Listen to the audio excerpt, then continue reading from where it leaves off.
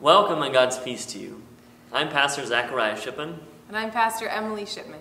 We serve the Northwest United Lutheran Parish in the towns of Crosby, Ambrose, Alamo, and Wild Rose, North Dakota. It is our prayer as you watch this video that you would hear God's word for your life today and that your faith in God will grow. May you come to know God's love for you more and more each day. Our gospel this day comes from Luke, the 23rd chapter.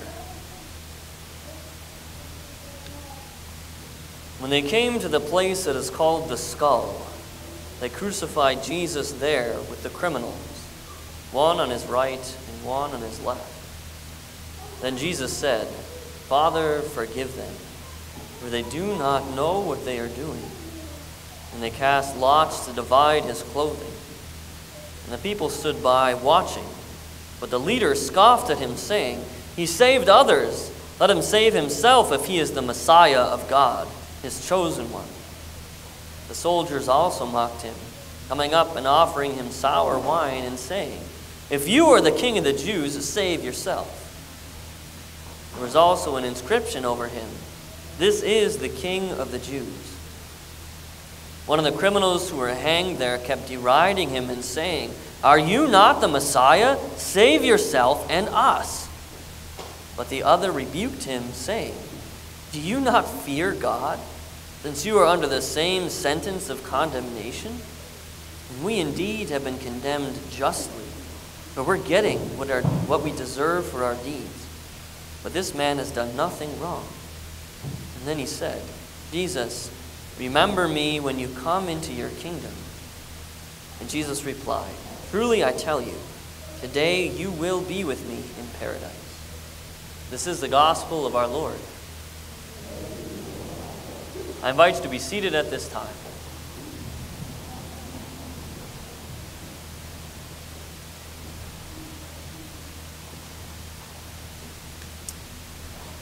Today is Christ the King Sunday. Many of you may not know that, but this is the last Sunday in the church year. So there is a church calendar. It doesn't coincide with the calendar we use. So next Sunday is the first Sunday of the church year. So Saturday is the new year of the church year. If you want to celebrate, great, but make sure you come to church, okay? Don't get too rowdy. But today is Christ the King Sunday. It's the final Sunday before the church calendar comes to a close. And this is the last word we hear before we move into a new year. And the word today is that Jesus is our King. But to us, the concept of king is one we don't live with here in North Dakota. We don't have a king in our state or in our country, and God willing, we probably never will. So this concept of king is something that is foreign to us. It's not a term that we can relate to on a personal level. So we need to explore this concept before we continue looking into our text. So we know what a king is, right? Right? Ha! God, good. Phew. Good. So, kings are usually born into their power. They're raised as princes, designed to inherit the power of their father. They're raised in palaces. They're taught how to rule. Their needs are provided for above and beyond what is normal for regular people. A king has power and wealth, property, control, sometimes respect, sometimes they are feared. They expect people living in their kingdom to pay taxes.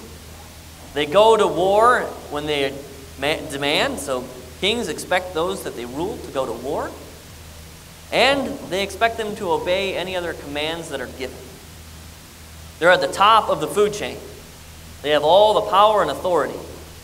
Whereas all others living in their kingdom live under their rule. So this is kind of what we know and understand as a king, right? Okay. This is not what we hear about Jesus. So if you remember with me, Jesus was born in a stable. the young parents who were not rich because there wasn't anywhere else for them. Jesus did not grow up in a palace or in a castle. Rather, he spent his time preaching in the wilderness. Jesus was not waited on by servants, but instead chose to serve other people. Jesus did not have great wealth or property. He did not collect taxes or call up armies for war. And Jesus was not at the top of the food chain. Rather, he spent his time at the bottom, loving and caring for prostitutes and tax collectors, the lepers, the beggars, the poor. Jesus didn't sit on a throne pronouncing judgment on the world. Jesus, rather, is in the place where humanity has done its worst,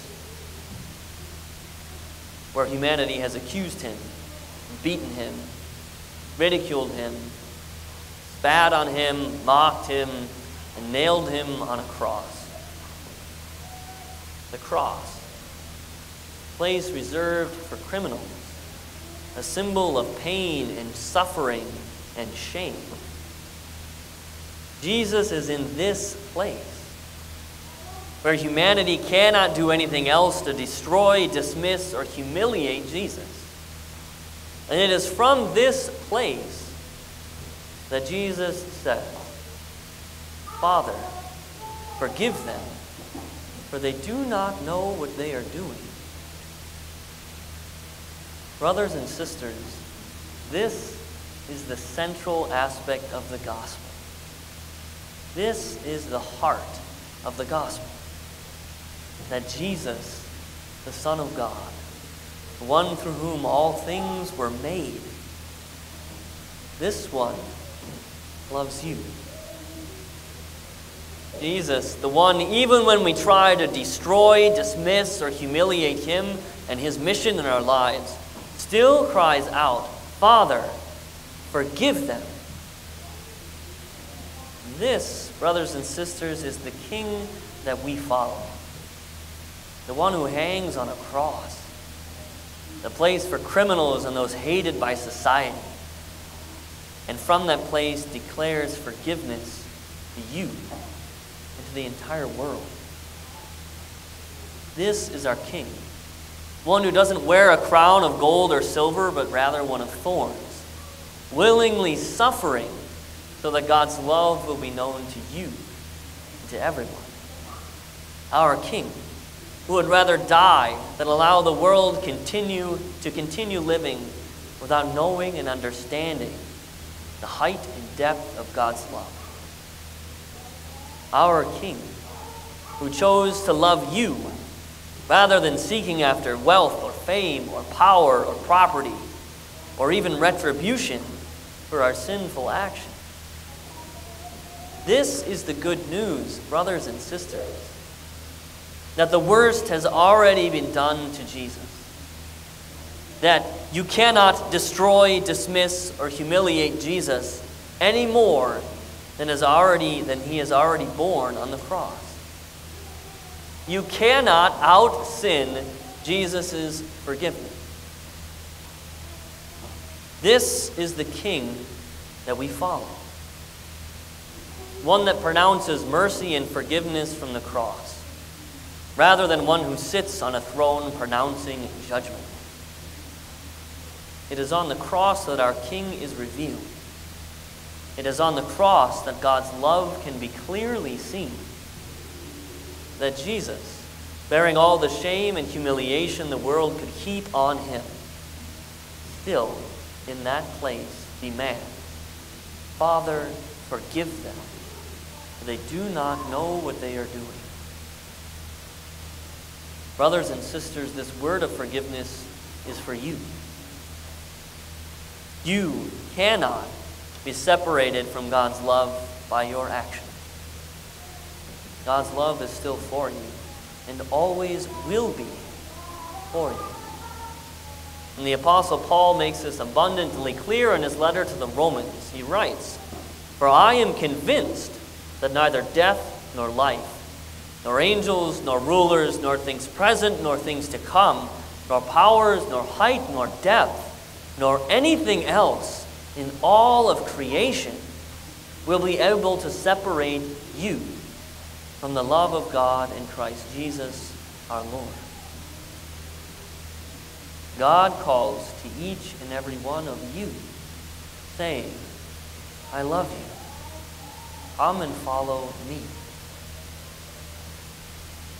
So we have to ask the question, what does it look like to follow this king? What does it mean that our king is one who spent the majority of his time with prostitutes and tax collectors, lepers and beggars and sinners? What does it mean that our king was poor, spent most of his time in the wilderness teaching, and didn't have a palace or a throne from which he ruled? What does it mean that our king chose suffering rather than pleasure? What does it mean that our king chose to die for love rather than live without love? With Jesus as our king and with Jesus as our ruler and leader, who does this call us to be? In these questions, brothers and sisters, lie the transformational power of the gospel. Our king was one who loved all people, taught about this love, and lived this love through his action. And Jesus, our king, calls us to live under his rule, following his commands. This is who we are called to be as Christians. Our king demands that we love one another as he has loved us, accepting pain and humiliation and suffering and pain. Hear that again. Accepting pain, humiliation, and suffering so that those around us would know God's love for them. This, brothers and sisters, is what it means to live in the kingdom of God. Now, remember, living in a kingdom means living under a king's rule, right? Right, folks? Kingdom, gotta have a king. You live under that king, right? Okay. So we have been welcomed into God's kingdom to live and move and find our purpose as people living under God's rule. And believe it or not, we pray this all the time. You know that prayer called the Lord's Prayer? Yeah, we pray about this. So remember with me, we say, Thy kingdom come, kingdom, Thy kingdom come, Thy will be done. So your rule, your will be done on earth as it is in heaven. We remember these words, right? Have we thought about them before? Yeah, oh, good. Oh, whew, good. We pray this prayer every Sunday and hopefully times throughout the week, that we would live in God's kingdom, that we would live under God's rule, obeying God's commands as we live on earth, to obey God's will as those in heaven obey. This is our call, to recognize that we are not the kings and queens, brothers and sisters, but rather we are living in God's kingdom, under God's rule. So, how does this take shape in our lives? What does it mean in our everyday lives that Jesus is our King? Well, it begins with questions like this. Who am I serving here? God or myself? Or questions of, who is this benefiting? God? Or maybe my neighbor? Or is it me? Or whose commands am I following? Are these God's commands, or is this what the world commands? Our relationship with God is deepened and enriched when we allow ourselves to ask these difficult questions. When we allow ourselves to question who it is that we truly see as King, whether it's who we see in the mirror or whether it's actually God. As you journey this week, I ask that you keep these questions in mind. Who am I serving? That you consider how your actions reflect who it is that you serve. Whether you're serving God as your king, the world as your king, or if it is yourself. Brothers and sisters, Jesus is indeed a king like no other. One who, when confronted with wealth and power and fame, instead chose to love and teach any who would listen. Jesus is a king who willingly chose to bear the sin of the world to demonstrate to you the love that God has for you in the world. Jesus is our King, brothers and sisters. Will you let him rule in your life?